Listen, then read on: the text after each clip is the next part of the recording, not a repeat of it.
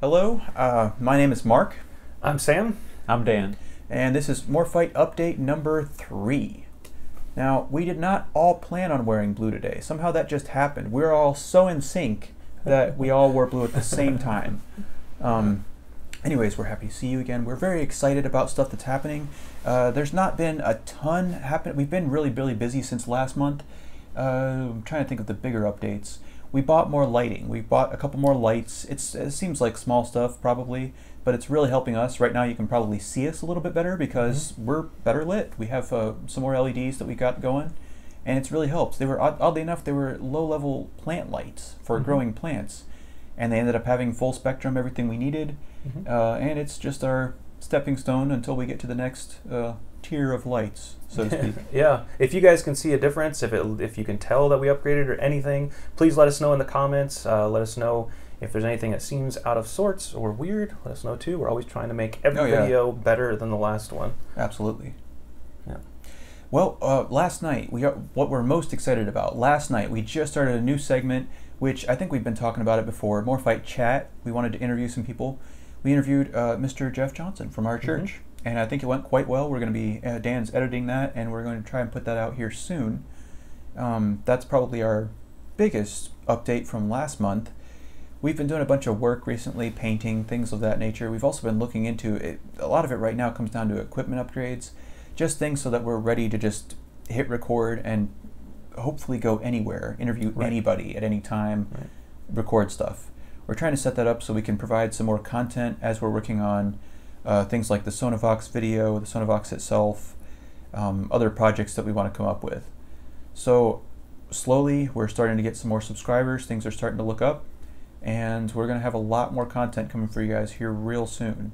We did not cancel anything due to coronavirus. Don't believe the hype. We didn't cancel anything. None of us have it. We are all healthy as horses. Yeah, that's our official update on Morphite. Is coronavirus free. We really enjoyed Morphite Chat last night. It's going to be an interesting series because we'll be able to kind of pick the brains of some people who you may not hear from otherwise.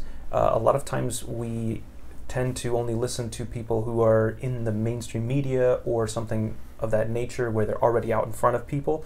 And what we wanted to do with that series is take some time to talk to people who are passionate and knowledgeable about specific topics, and then also see what else they're into, because everyone's got a hobby, everyone's got something that they are very knowledgeable about, that they have a lot of interest in, but they may not have a platform or get a chance to share that with someone else. It's crazy too when you talk to someone who's elbow deep in something, they haven't necessarily had time to come out of that, take a breather, and share what they're actually doing with people. So a lot of that's what we're looking to do with Morphite Chat, is to highlight some of these people, to get ideas from them.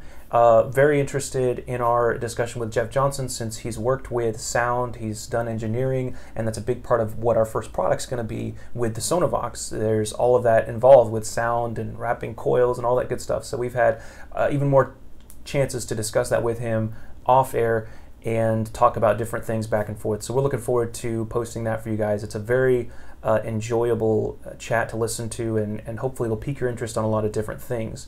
Those will be a little longer format, so when you watch that, you'll be in for at least 45 minutes or so or more. This one we'll probably be looking at least an hour once it gets all edited. And so that'll be a little bit longer than our normal content as far as our updates, keeping those about 20 to 30 minutes, and then our other stuff that we're working on as well. Absolutely. Yeah, we're just developing all that process right now. Dan's coming along in his editing skills and his all kinds. I'm sure you probably noticed the videos are starting to look a little bit better each time, not just because of him, but because of stuff we're buying, things we're doing. Dan, is there anything you wanted to add to that? That's pretty much how it's been going. We've been learning with every video. We've been increasing our skills and our knowledge about all of this. We're learning every time. We've been working more on lighting, as they said, white balance and color grading, and learning about all these things and starting to implement them. So it's gradually getting better and better, hopefully. And yeah. We're also thinking, I don't know if we're going to do a new segment, but we are talking about, there's a few different things we're talking about doing commentary potentially on. We have just been doing cartoons up until now, but we're kind of, raiding the old mental closet of reminiscence from our youth, our younger days, and we're going back to things like Donkey Kong, which seems simple. But when you look into it, Donkey Kong is not so simple. You go back to, I'm not talking about the original, I'm talking about Super Nintendo. Yeah, Donkey Kong Country. Yes, Donkey Kong Country. I'm so sorry. Excuse me, anybody who is offended by that. But we have played a ton of that, as did many people growing up. And Super Mario and some of these, just for nostalgia's sake, we were playing it the other day. Super Nintendo, Donkey Kong Country, and we were having real trouble figuring out what the exact storyline is. There's no real storyline. K. Rool, the big bad guy, just comes into it. And anyway, I don't want to get into it too much, but that's something else we're going to probably do is spoilers. We might go back and play some old video games with people. Yeah. Or with just us, however it goes, and do commentary on that as well. Yep. Go ahead. Yeah, no, there's it's interesting too, discussing and looking at a lot of that stuff from your childhood after you've grown up and you get a chance to get a lot of perspective. You go back. In fact, Dan was just mentioning on what was that movie you were talking about the kids and everything was so out of proportion. Oh, Matilda. Yeah. Matilda. How the when you're a kid and you watch something like that, it just seems interesting and you just kind of have fun. You don't really think about it. Then as an adult, and you're watching a film thinking, who can I identify with in this movie? And then you realize all the adults are evil or stupid, and you have a hard time identifying with them, although in some ways you're like, this is kind of realistic. But it's just interesting coming back to some of that stuff and seeing it. Also, a lot of the things with the Super Nintendo, those years we were in Ecuador. So when we were kids, that's kind of the associations, the identity we have with a lot of that. So it does bring up memories of that life that we had when we were down there, some missionary stories and stuff like that. So we might go into that a little bit as well in that series if we broaden the commentary to do a little more of that kind of stuff. Yeah. Kind of in that vein of interviews and things too, I neglected to mention coming up as a sort of a little teaser for what's coming up. The next people we're planning on interviewing are both entrepreneurs. Hopefully we get both of those done. The one guy is next week. He lives in Markle, Indiana. His name is Zach Halsma, and he's a friend of mine from high school. But entrepreneur, started his own bakery, and he's been at another factory working for, I believe, like 15 years or something. It's a major factory. Obviously he'll be talking more about all that, but he posts all kinds of delicious looking stuff on Facebook. We're of course going to, include links and stuff because it's, he knows how to bake at this point. He's got a few employees. He's doing really well, and it's really cool, really neat to see that startup.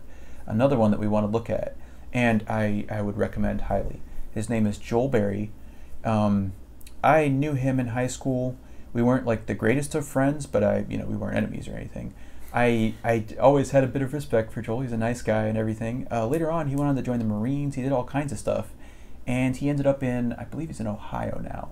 But we're looking at potentially traveling, making a day out of it, and we really want to go interview him as well. Mm-hmm. That's what we're looking at doing here very soon as well. Mm-hmm. And on that note, if you want to check out any of Joel Berry's stuff ahead of time, he's a Christian. He does stuff with his brothers, kind of like us. Mm-hmm. But he started first. He has his own podcast. It's called The Petty Prophet. He writes a lot of stuff, kind of like Babylon Bee, fake news, but it's funny and it's political commentary. Some of it, it's very good satire, good humor. But I would encourage each and every one of you to go check out thepettyprophet.com or look up The Petty Prophet on, I believe it's iTunes has their podcasts. They don't have anything on YouTube yet, but they have it elsewhere and at the website. Yeah, and that's one I'm looking forward to hear some of his experience and kind of, again, like we were talking about with Mr. Johnson, just picking into his brain a little bit and seeing some of his unique perspective from having been overseas, been in the military, but also growing up in a Christian home similar to ours. It's funny how, especially in the Christian community, you don't realize how similar you are to other Christians till you start talking to them, and then you hear, oh, when you were growing up, you watched this, and you guys were homeschooled, and you kind of start learning these things, and you're like, I always felt like we were alone in many ways, partly from being missionaries, and partly just from, you don't always see other people's lives, and so it's neat to kind of identify and see a lot of that stuff, so we're hoping to bring some of that out as well when we get into that. some of the other projects we've got in the works, up in the air, things we're doing. We've started working a little bit on some original music. I don't know if we'd mentioned that in our previous update, that we're going to be working on some of that stuff. We don't have anything completed yet, but we've got stuff we're working on. So if you like music, you like hearing fresh new music, it'll be different and unique. It's just about all I can tell you about it, because that's how we are. But we'll be putting that out as it comes along.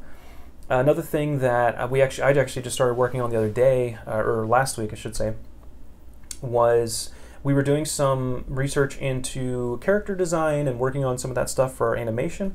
And I've had this kind of bug in my ear for a while about face swapping, and you may have heard it, face swap or deepfake technology.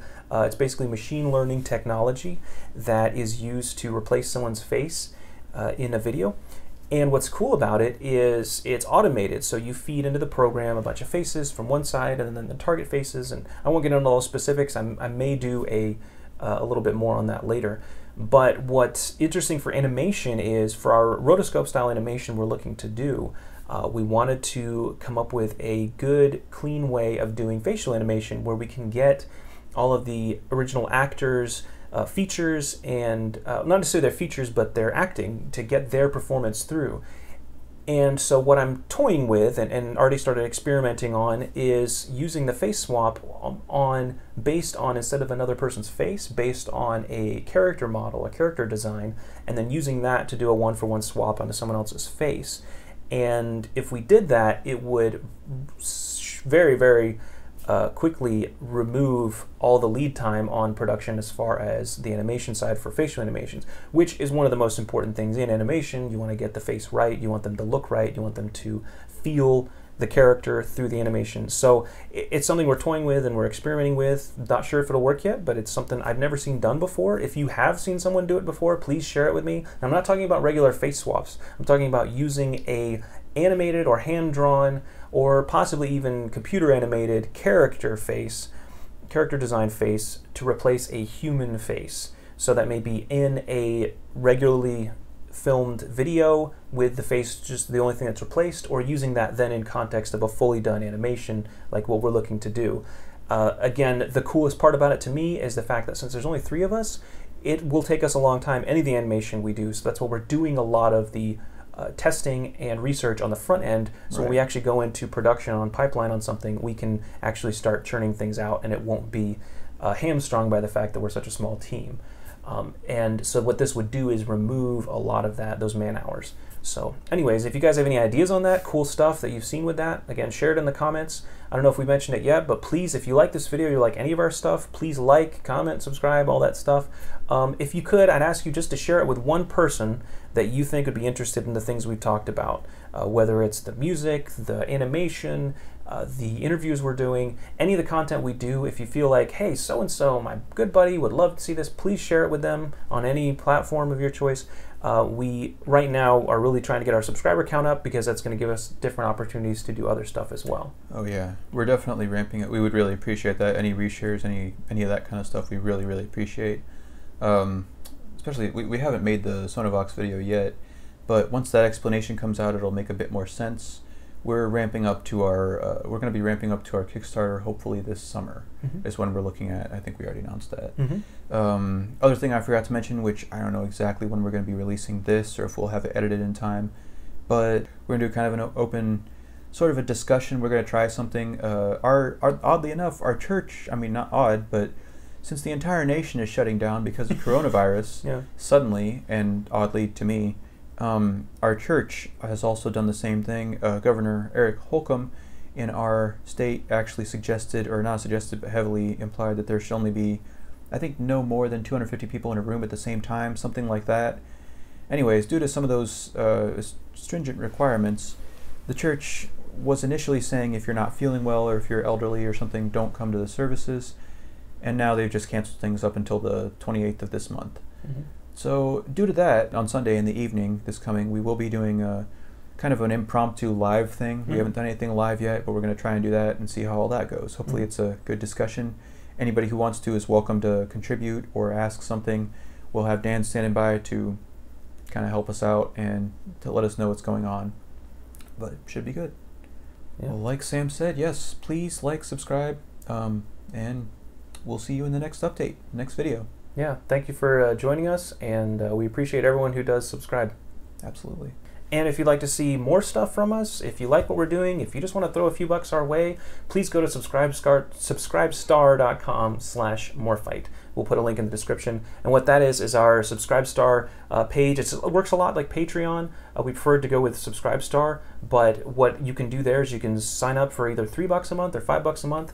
And we don't keep all of that money, but that money does go towards helping us do more things, like we said, buy lighting, be able to pay for our hosting, be able to expand the different things we're working on. We're doing everything we can with the limited funds we have coming in right now, which is basically just everything out of pocket. Yeah. But if you want to see more from us, if you like what we're doing, if you're on board with this, please go to Subscribestar and look up what you get on there. You're going to get there, you get early access to all the videos that come out here, so we post them there ahead of time of the YouTube channel. You also will get access to our behind the scenes, our BTS series we do.